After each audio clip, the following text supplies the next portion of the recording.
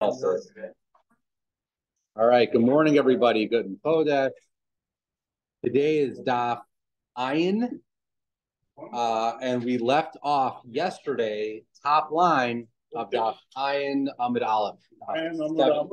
Ayin Amid Aleph. Okay. Top line of Ayin Amid Aleph. Yesterday was a bit of a digression of some of the broader sugyas in Parak Meruba. We were talking about Yish, Kona, and things of that sort. And we digressed for a little bit to talk about a halacha of Rav Yochanan.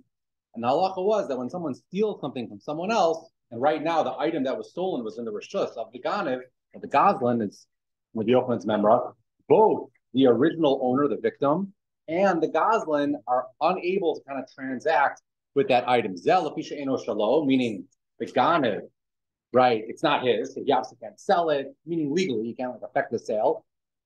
And Zel lefisha eno bershuso, and even the original owner, who technically he owns it, he also cannot affect the transaction because it's no longer in his rishus right now. And we're going to kind of pick up on that note.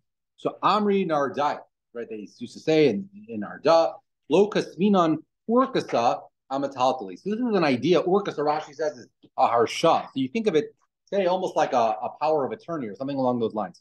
So nowadays, if you've got some sort of reason to go to court, whatever it is, you hire an attorney, right? And you have some sort of engagement letter. In those days, I guess the engagement letter was a little bit more substantive. And the idea was you would literally tell the attorney or whoever was representing you that you would like be makna a portion of the item in dispute over to the attorney. So we'll see in the Gemara. I think the point of this was that you want to be tovea someone to din. And if the Baal Davar isn't there, if the attorney has no, doesn't have a stake in this, then the defendant can be like, I don't want to come talk to you. I want to talk to my Baal Davar. So the idea was you would kind of be makna over a portion of this thing over to the attorney, and therefore the attorney kind of owns this thing, and therefore he can tovea the defendant to din. You said like a power of attorney? Yeah. And did you use the term harsha? That's what Rashi says. He uses the term harsha. It's the same in also. The power of those considerations. Or something like that. Yeah, maybe. Okay, yeah. So it's all right. There we go. I feel like I should know these things, but whatever it is, I'm not a very good attorney. Clearly, either way, what they said in Narda, exactly, yeah. What they said in Narda was, we'll never write this power of attorney on metalfalin. An Amar of Ashi said, La Meimar, my time. What's the reason for this? Amar Le Mishum Rabbi Yochanan. It's because of this rule of Rabbi Yochanan. Amar Rabbi Yochanan Gezav and Asayishu Havailim. Shneim Einam Yichon Lahakdish Zelapisha Eino Shalo Vizelapisha Eino Bershuso. And how does that apply over here? Because the idea being, if I am the plaintiff and I believe that John Dress, he stole my thing, right? We can still pick on him even if he's not here, right? He stole my thing, right? And I want to hire an attorney. The bottom line is the item in dispute is not in my rishus. I can't be makna the item over to my attorney. I can't prepare this power of attorney because the thing is not in my rishus right now. And that's really Rav Yochanan's rule. Right, I can't transact with something that's stolen from me because it's not in my rishus. Now, the reason why we're focusing on metalfalin specifically is because metalfalin needs to be in my rishus. Karka can't be stolen, right? Karka's a nobody. I mean, if I own the karka, it's not moving anywhere. But metalfalin, which is physically in someone else's rishus, so I can't necessarily transact with that item. Okay. Ika de Amri. Nardai, there's a different version of this where they said in Nardai, Lokasmin and Urkasa Metaltali de Kafre. It's a little bit different, but it's that we can't write this power of attorney if I've already was Tovea, let's say John to court, and John said that he says, I don't know what you're talking about, this is mine, right? It's not yours. Once he has already denied this in court, now we can't prepare a power of attorney, which sounds like, the way Rashi explains, there's literally Adam on this power of attorney, meaning we can't prepare another document in Bezdin where I'm basically saying, John has, I'm giving over a portion of my item to this attorney when basically John is saying it's not yours. Like Bezdin isn't going to sign a document signing over my buy list and something to someone else when the item itself is not only in dispute, but someone else denies that I own it. It just sounds like there's sheker going on. If we're specific, when the original Baalim had yield, wouldn't it have found it even further if, in addition to guessing when he was miyash, now we have an attorney guessing for us? Well, in this case, happens to be we're saying there wasn't yish, right? Rav Yochanan's halacha only applies when there wasn't yish. So we know for sure that there wasn't. I am the original Baal. Clearly, I'm not miyayish because I'm tovea him. I'm pursuing, right? So clearly, there is no yish in this case. But the point is, there's a different version of this is that we wouldn't write this power of attorney thing if we already have it in the court record where the defendant kind of denied the whole thing. Then it already looks, it just kind of looks, this is the Michzik Shikra, where like Bezdin is kind of helping this guy, appoint a power of attorney and give over bias of something where someone else is claiming that it's his. Below Kafre, but if he wasn't in court and there's no record of him kind of being for this in Bezdin, then Kusvina. Then we would prepare this power of attorney. Ba'amri Nardai, Urkasa, this power of attorney, meaning we're gonna take a step back a little bit and talk about this power of attorney a little bit. So Urkasa, Delok Sivbe, Zildon, Uzichiva Apik Lenafshaf, Lesba Mashasha, which is really what we spoke about before we even started. That the point of the power of attorney is that the plaintiff, right, he kind of not only appoints an attorney, but he really gives over bias in the object to the attorney. And if you don't have that language kind of written in the power of attorney less be mishasha. My time, the amarle, mishum the amarle, because the defendant can always say, he can always say to the attorney, I don't want to come to court to fight with you. You're not the guy that is my counterparty. I want to deal with the person that's actually being the person that owns the item. So if the plaintiff kind of gives over his rights in the item to the lawyer. So now the lawyer can represent him in court. Now the lawyer can be tovea, the defendant. But if not, the defendant can always say, I don't want to show up to court to talk to you. I want to talk to, the guy that claims I stole it from him. Amar Abaya, but he says on this, you don't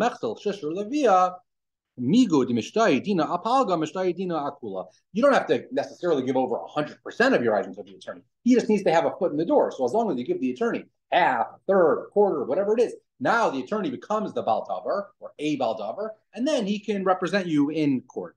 Amar Maimar. How can he do that if the tovea doesn't have physical possession? Well, he never has the items in dispute. Oh. What do you mean?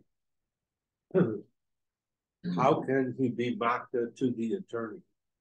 Well, that's the entire point of this entire sugya. Yeah. He can't be mocked to anything because he doesn't have possession. Yeah, no, that's where we kind of started, right? But I guess there's maybe saying in other cases or something like that, or maybe, now we're kind of going higher level. We're just talking about the Orcas in general. So maybe it's not Metalton. Maybe their dispute is about Karka or it's about something else, where you wouldn't need to have physical possession over that. This is literal ownership, or this is a consignment issue? You would be so we're literally that's going to be the next line of the Gemara. So let's just hold off for a second, right? But the Gemara says, so again, we're kind of giving over some form of ownership to this attorney to enable him to represent me in court. Amar a Maimar. So a Maimar says kind of what we were just getting at. Once this is all a legal fiction, but kind of once you play this game, it gets a little dangerous because what if the attorney wins the case and now the attorney's like, I don't want to give it back to you. You literally gave it to me, right? You are mocking this item over to me. It's mine. It's literally mine. What if you have, kind of a non-trustworthy attorney and he just doesn't want to give it back, right? And again, you only did this. It was also sort of legal fiction, right? You didn't actually want him. I mean, you hired him, but exactly. So what happens? So Amar Maimar, he says, no, this isn't just some sort of like legal fiction. This is a real thing. You want him, hire the attorney that you trust because he has the ability. He is now the rightful owner of this thing and he can hang on to it. Ravashi argues and he says, Kavan the Kospele called him, it's Anibe Mendina, Kabela Salai, Shliach Shabi. No, in the contract, it's clearly stated that the plaintiff says, I'm going to cover all the court costs. Now, why in the world would the plaintiff cover all the court costs if he's just giving this over to someone else? Clearly, this is all done. It's all kind of a legal fiction. It's all whatever. It's all done. But obviously, the plaintiff is maintaining his ability to ultimately own this item. And therefore, even if an attorney, you had a kind of a non-trustworthy attorney, you can always get the money back by saying, listen, I didn't actually give you ownership. This was something that needed to be done to enable you to represent me. Another version of this was because you have this language in the contract that says, I'm going to cover all the court costs, it's showing that at the very least we are shutin. Not that I own everything. but at the very least for shutbin. L'may nafkamina, what's the difference if we're only shutbin, or if I appointed you as a shliach? The mitpas palga, the difference would be, let's say your untrustworthy attorney decides that half of it is his. Well, if you're shutbin, then he's entitled to half. If he was just a shliach, he would be entitled to nothing. But behilchasa shliach shavia, the bottom line is, we do say that he was only appointed as a shliach, and therefore, if the attorney tries at the end of the day to kind of keep everything, game over. If the attorney tried to keep everything, we wouldn't listen. We would make him give it back to the plaintiff. Okay. Okay, so the next Mishnah, we're going to go through a number of cases, all of which we're going to say that if there was a gneva and a tvicha or a mechir or whatever it is, you're going to be chayiv the dalet behem. A lot of the cases that we're going to go through this Mishnah, it's a laundry list of cases. A lot of them, there isn't really much of a chiddush in this Mishnah. But as the Gemara often does, in the next Mishnah, we're going to have slight tweaks to these cases to show that you are actually putter the dalet behe. So some of these cases aren't going to have much of a chiddush, but in contrast to the next case, the Gemara is going to bring out a chiddush. Okay, so we'll go through a list of cases again. In all of these cases, you're going to be chayiv the dalet behe. Ganav al pishnayim. Let's say a person steals with two witnesses, and the same two witnesses see him either shech the thing or sell the thing. Clearly, you're going to be chayiv the dalet behe. That is the classic case of chayiv dalet behe. O al pishnayim acherim. Or what if there was a separate two edim? So two edim saw me steal it. Another two edim see me sell it or shecht it. They can combine. And again, Misham arba b'chamisha. Okay. Ganav umachar b'Shabbos. Let's say I stole and then I sold the item on Shabbos. Now again, let's look at the language. It doesn't say tavach b'Shabbos. No, right? It says I sold on Shabbos. Right? Rashi points out because if I shechted on Shabbos, I wouldn't be chayiv the dalet behe because of kim levid ravim. If I shecht on Shabbos, I'm chayiv misa midei adam. Right? It's one of the lamatas balachos, and therefore I wouldn't be chayiv the monetary dalet behe. But if I sell something on Shabbos, I mean it's not a nice thing to do. You shouldn't transact on Shabbos, but it's not misa midei adam, and therefore if I only sell on Shabbos, I am going to be chayiv the dalet behe. Ganavu machar lavodah zara. Same idea. Let's say I stole it and then I sold it for someone else to do avodah zarah. If I shechted for avodah zarah, I'm chayiv misa. I didn't shecht it for avodah zarah. I sold it to someone else to do avodah zarah. I'm still going to be chayiv that al behe. Ganav v'tavach yom kippurim. Let's say I stole it and now I shechted it on Yom Kippurim. Yom Kippurim is different than Shabbos because Yom Kippur, even if I do malach on Yom Kippur, it's not misa b'dei adam. I'm only chayiv kares because I'm only chayiv kares. I'm not. There's no kim levid ravimine, and therefore even if I shecht it on Yom Kippur, I'm still going to be chayiv the dalet behe. Ganav. Yeah. It's chayiv kares if you do malacha on Yom Kippur. You're not chayiv skila. You're not chayiv misa. Only b'dei shmai. Exactly. Ganav mishal aviv. What if I stole from my father, b'tavach umachar, and then I shechted and I sell it, ba'achar kach meisaviv, and then my father unfortunately passes away. So the point is that I would have now been yoresh everything that he owned, right? So, or another case, ganav b'tavach b'achar chichlish. Let's say I steal it and I shecht it, and then I makdish the corpse, the carcass. Mishalim v'shemei arba v'chamisha. In these cases, you're going to be chayiv the dalet behe.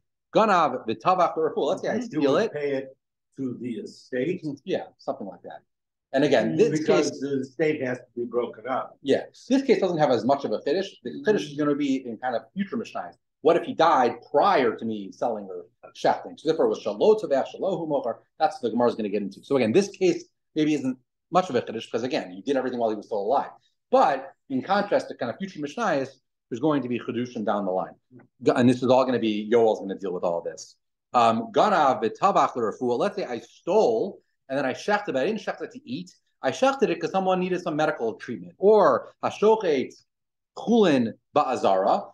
Let's say, I skipped the line. Ola klavim. So I shechted it for refuah, or I shechted it to give it to the dogs. Still, I'm going to be chayiv dalet behe. Hashochet v'nimtzas trefa. What if I shechted the animal and it turns out it was not a good shrita, not because there's anything wrong with the shrita, but the animal happened to be a trefa, right? We did something with the lungs, whatever they do, and it turned out it was a trefa. Or hashochet chulin ba'azara. I shecht an animal, chulin ba'azara. Now I'm not allowed to eat it, right? Mishalin tashlume arba v'chamisha. The Tanna Kama says that you still are chayiv the dalet behe. So the point is, if I shecht it, I'm chayiv the dalet behe. But Shimon poter b'shnei. Shimon is poter in these last two cases And this is an idea that's come up throughout the Daf Yomi cycle a number of times. Rashi points it out. This is Rav Shimon Shchita, that a shchita, which is lav shmei shchita, shchita she'ena ru'uya lo shma shchita. And again, these figures that we're not going to see today, and Yoel will have to we'll learn them with Yoel. Okay, but the bottom line is we had a long laundry list of cases where you're chayiv the daled v'hei, and one is what was one of the first ones, that what if two Adim saw me steal it, another two Adim see me shecht it, I'm still chayiv the daled v'hei. So we don't have one set of Adim that saw the gneva and the tvicha. It's two people saw the gneva, two people saw the tvicha. They can combine to be mechayiv me the daled v'hei. So the Gemara says, "Lema masnisin lo Rabbi Akiva." Let's say our Mishnah is not like Rabbi Akiva. Di Rabbi Akiva, ha'amar davar, below chati davar. Rabbi Akiva has a limud, and the pasuk says, "Al pi shnayim edim, al pi shlosha edim yakum davar." That the edim need to see the entire thing. You can't have split edims. Titania, because we have a brisa. Amar Rabbi Yossi, kshalach Abba Chalafta, Rabbi Yossi said that when Abba Chalafta, Rashi points out that Rabbi Yossi's father's name was Chalafta. So what he was saying was, when I saw my father Chalafta, Eitzel Rabbi Yochanan ben Nuri, Lilmo Torah, but Amri La, some had a different version, was Rabbi Yochanan ben Nuri, Eitzel Abba Chalafta. Either way, Amar Lo, they talked about the following shaila, and this has to do with Cheskas Abatim. So in a few months, we're going to be learning the third parak of Baba Basra. Apparently is literally in our calendar year. I think it's even in our Jewish year. Where we're going to get to Cheskas Abatim. So what is Cheskas Abatim? Was the very first mission of Cheskas Abatim. You have a guy that's living in a house, and someone comes over to him and he says, "You're living in my house." And it's like, I don't know what you're talking about. I'm living in this house for I've been living in this house for years. I don't know what you're talking about. So if he has a star to prove that it's his house, wonderful. If he doesn't have a star, then we have to see how long was he living there. And so long as he was living there for 3 years, we can say it's fine that you don't have a star anymore. But you need proof that you were living there for 3 years. So top line of Amud Ayin Amud Beis. So Amar Lo, this is the case. Harei Sha'achla Shana Rishon B'fnei Shnayim. You have two Adim that say he was there in Tafshin Pei Dalet. Shnia B'fnei Shnayim. And two people that say he was there Tafshin Pei Hey. And Shlishes B'fnei Shnayim. And then two others say he was there Tafshin Pei Vav. But we don't have two Adim that saw him there for 3 full years.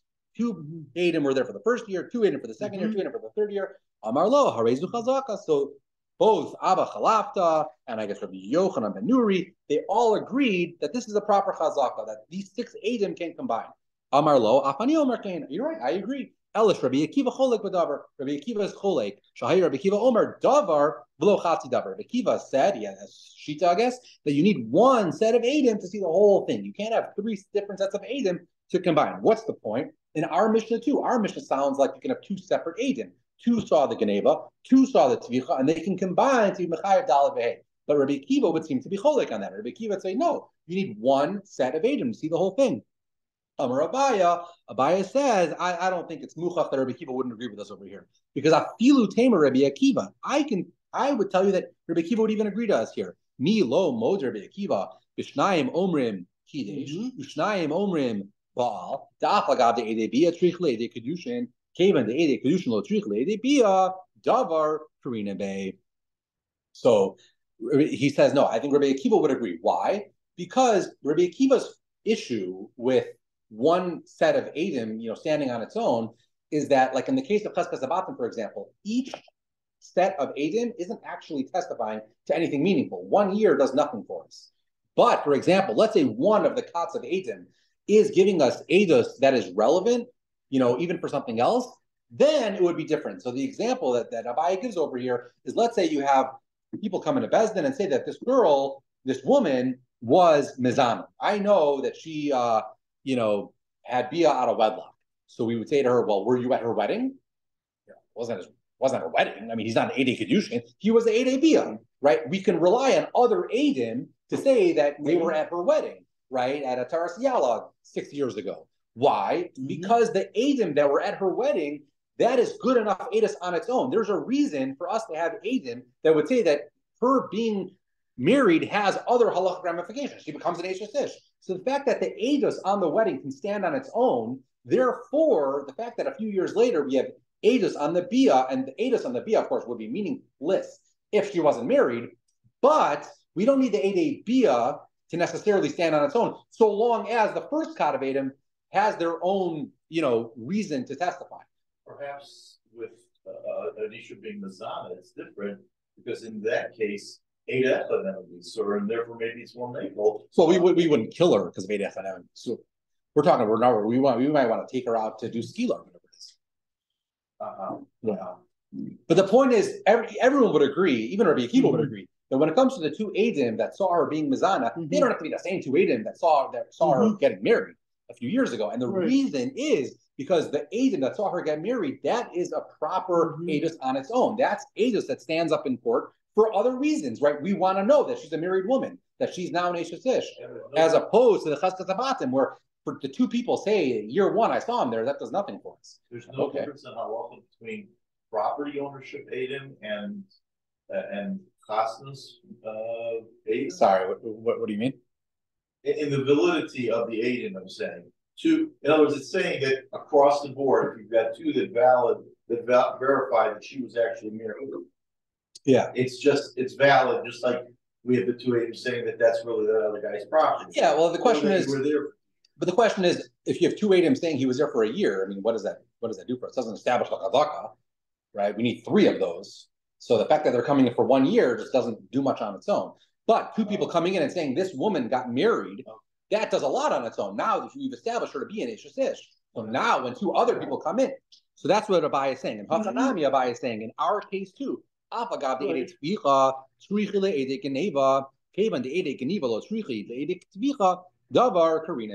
you kind of apply that same logic to our case, right? Two people come in and say he shot an animal. All right, that doesn't do much for us because he very well could have been his. But if two people come in and say he stole an animal, that is very meaningful Eidos. He's now Chayav Kefel, right? So because the first two Eidim are meaningful, and that Eidos can stand on its own, when we later have two other Eidim that say he shechted the animal, that we can combine with the Eidei Geneva. The same way the Eidei Bia can be combined with the Eidei Kedushin. But by Cheskas Abatim, it's a totally different ballgame. You can't combine the Eidim on this year for Eidim on that year, because each one has, there's no real relevance on its own. Okay. Make sense? Good enough? Either way, the Rabbanan argue with Rabbi Akiva, and they say that even in Cheskas Abatim, you could have three different sets of Eidim that all testify to 1 year. What about this drasha of Davar V'lo Chatzi Davar? What do they do with that? So, Hai Davar V'lo Chatzi Davar Lem'ute Mai, Lem'ute Echad Omer Echad Begaba, the Echad Omer Echad Bekrisa. So again, the context over there is we're trying to, I guess there's a woman, and we want to know, 12, and we want to know if she has Beis Saros, if she doesn't have Beis Saros, for whatever the reason that we'd want to know that. And you have one A that says, I saw one here on her hand, and one guy says, I saw one here on her back. And the question is, can those combine to create Beis Saros? And the Rabbanan say no, because we need, that's only a Chatzi Davar. The Gemara says, come on, I Chatzi Davar, Chatzi Eidos. You don't even have two people testifying to the same thing. Bishlam of the first case where we need 3 years, you have two people testifying to the same thing. It's just not necessarily all 3 years. Here you have one aide saying one thing and one aide saying another. How in the world is that supposed to combine? Like Mar says, you're right. Let's just we'll just say this a little differently. It's not one person saying the hero is in the front and one person saying the hero is in the back. You have two people saying, I saw one here in the front, two people saying one here in the back. So Hani, Amri, Katani, both of them are essentially not giving a proper ages because each of them are saying that she's a Katana, and we can't combine the two. And if you're, one of the things that the second Tosfos on the page really deal with is how is this any different than the Cheskas Abatim case? In the Cheskas Abatim case, we had two people saying year one, two people saying year two, two people saying year three, and we said you're allowed to combine that. But over here, if two people say she has one here in the front, and two people say she has one here in the back, that you can't combine. So what's the difference exactly? So Tosfos explains that at least in the case of Cheskas Abatim, the fact that you have two people testifying to 1 year does have some relevance in the sense that, let's say we can't establish that guy was the rightful owner, we would still have two Eidim saying he lived there for a year. That means he probably owes rent to the rightful owner. So there is something that these Eidim are doing, whereas in the case of the girl, there's really nothing that these Eidim are doing. But we're quite literally splitting hairs here. I mean, it's No pun intended. Yeah, that was very much intended. Very much intended. Okay, but either way. So the next case in the Mishnah was if a person steals and then he sells on Shabbos, he's going to be chayiv. Why? Because Kimle B'drava doesn't apply, because selling on Shabbos, you're not chayiv misa. Now, if you shechted on Shabbos, you'd be chayiv misa. But if you sell on Shabbos, you are not chayiv misa, and therefore you're going to be chayiv dalad behay. But we have another brisa that says that when you steal and sell on Shabbos, you're going to be pater because of Kimle B'drava Mene. So what is that case? So Rabbi Bechama. So aren't you going to have to pay though? Aren't you going to have to pay? Exactly. Yeah. Yeah. So Rabbi Bechama Kitanya he the pater. When the brisa says they're going to be pater, is ba'omer lo. It's a goofy case. Ba'omer lo akots te'ena mit'ena si v'tikni li k'nebu seif. That's where the buyer of this item that was stolen says to the ganev, he says, I'm going to pay you fruits from my field. Go to my field and cut off some of the te'enim from the tree. Now, that's a malacha on Shabbos, to cut off stuff from the tree. If that's how you acquire the animal, so now the ganev is kind of doing a malacha of Shabbos as he's selling the thing. Now the sale is coming together with malacha on Shabbos, and he's going to be pater for the ganeva because he's going to be chayiv misa.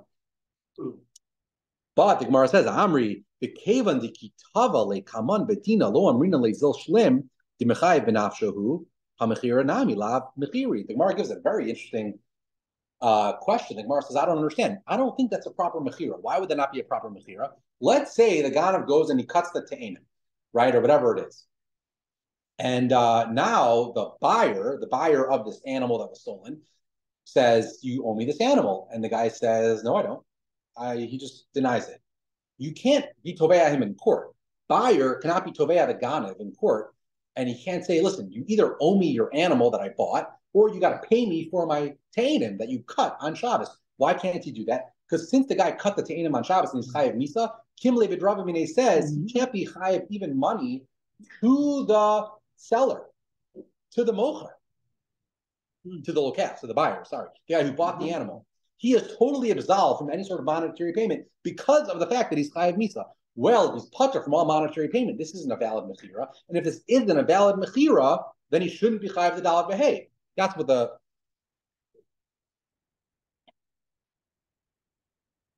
and if it is, then it shouldn't be a mechira at all.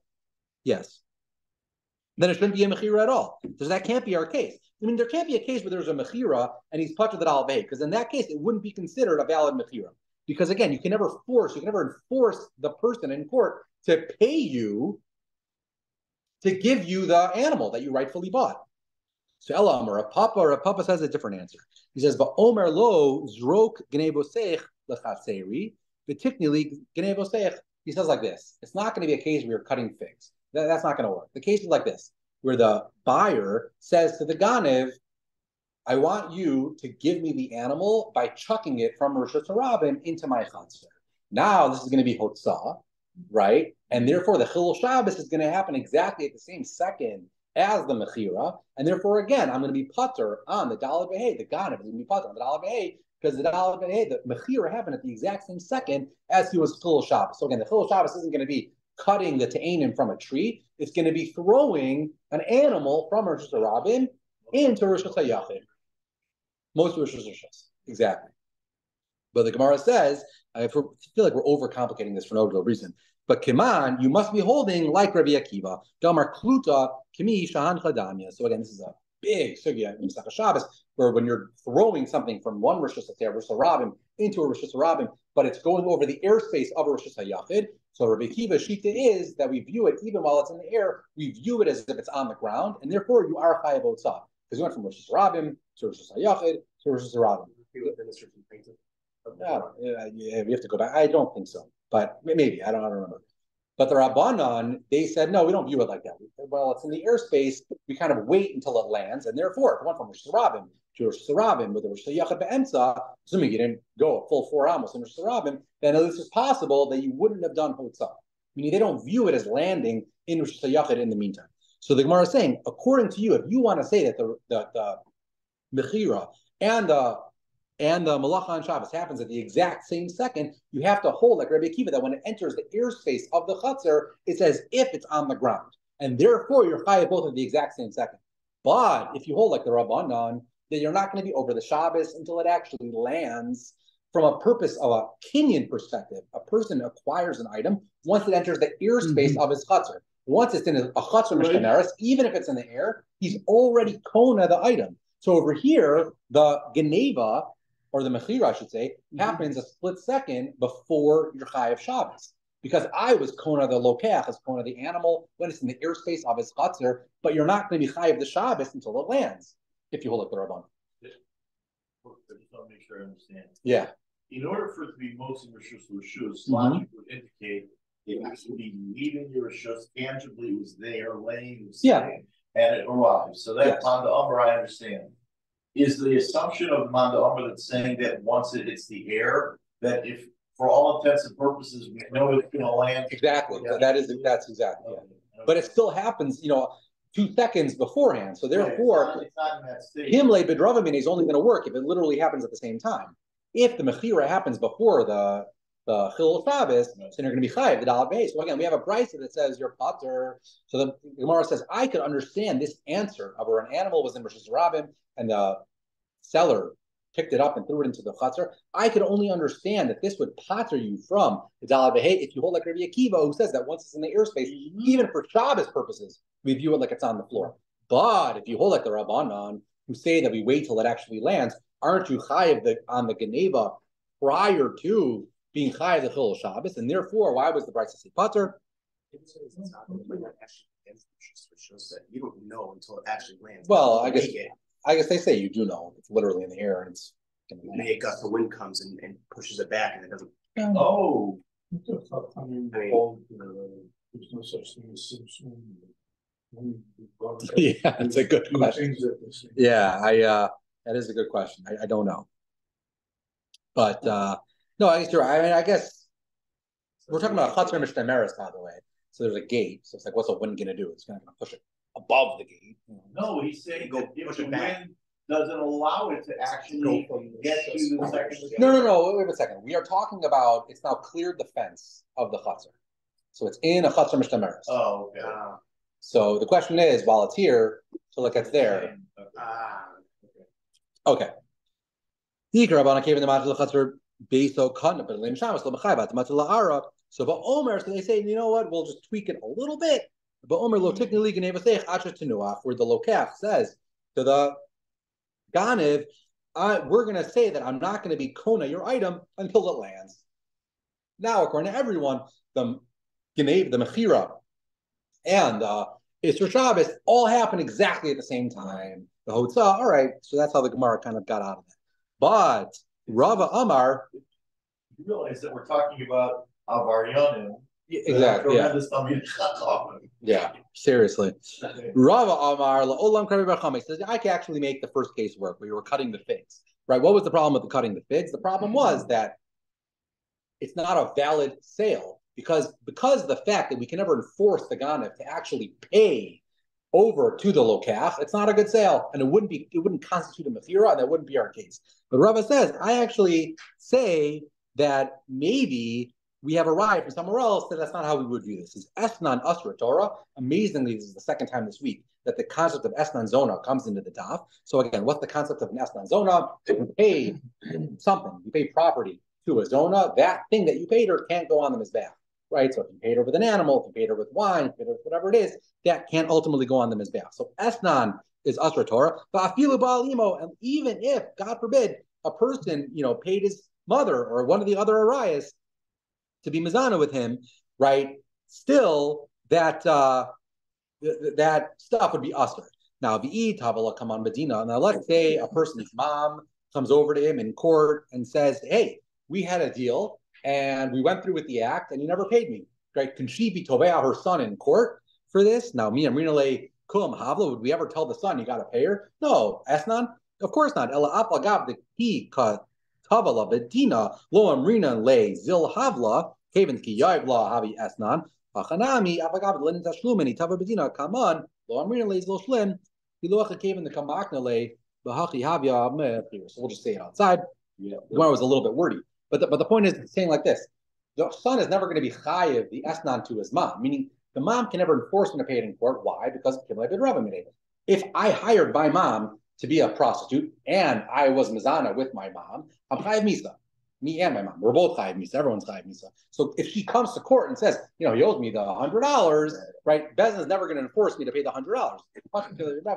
Having said that, if the son does give the mom the $100, or in our case, the wine or whatever it is, it still constitutes esna zona. That wine still can't go on the mizbeach. The fact that it wasn't enforceable in court doesn't matter. Same thing over here. Because of Kim Levidravimine, if a person is mizana with his mother, he's chayiv misa. So any monetary payment that he's chayiv, he would have been pater. Same thing over here. If a person, right, on Shabbos, if a person makes a deal and his payment for a mecher is going to be cutting off figs, so he's not going to be chayiv to actually pay for these figs because it was, because it was Chilul Shabbos. Having said that, if he does pay for the thing, it's still considered a valid mecher. And that's what we're saying over. The Bryce is saying that if you're gonna umachar b'Shabbos, you're going to be pater because of Kimle b'Dravimine, but it's still a valid mechira. The fact that you can't enforce the person to pay doesn't take this out of the realm of being a mechira. Just like the mother and son situation, the money is no longer esna.